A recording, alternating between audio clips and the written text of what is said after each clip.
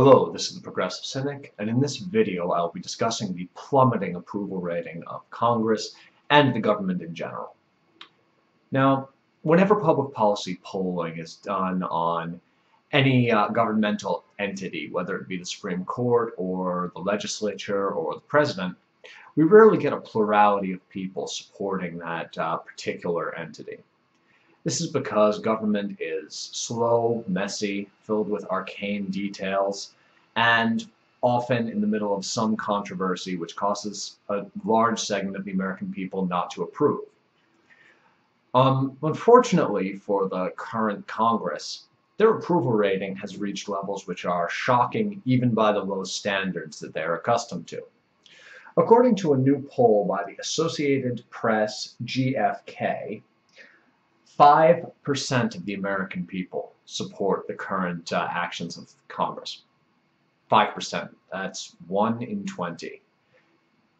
To put that in perspective, that's somewhere south of Dick Cheney and syphilis. I mean, it's shockingly low. And honestly, when seeing that poll result, I'm just faced with the question, who's that 1 in 20? I mean, I know some people live under a rock, but they shut down the government. No one should be approving of what they're doing right now. It's asinine.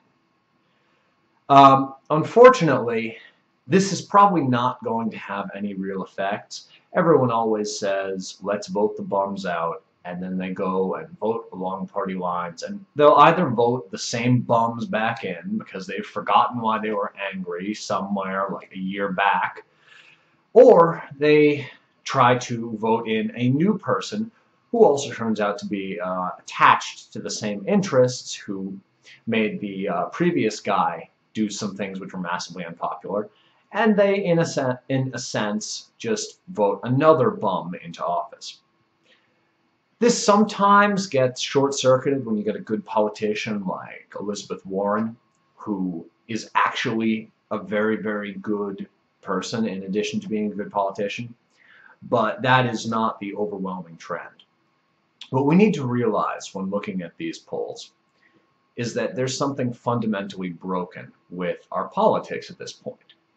No one likes what Congress is doing, but we don't stop them from acting in these insane ways. This is because money has taken over the system, and both parties, frankly. The Democrats are tepid, weak, cowardly, and somewhat corrupt. The Republicans are howling mad and they're essentially they're essentially an extension of the lobbying apparatus of big business at this point.